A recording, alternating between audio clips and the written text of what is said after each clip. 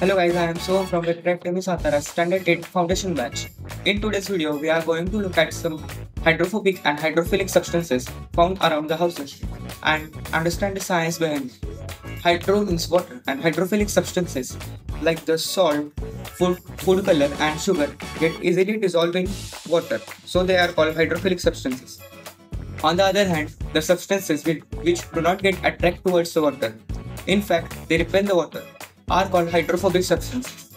Let's see one example of this. Light up one candle and collect the black smoke released by the candle, and now the spoon is completely hydrophobic, and if we dip it in the water, it will not get wet. Let's see it.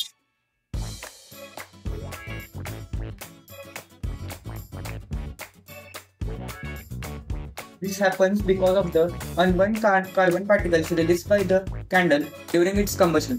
Thank you.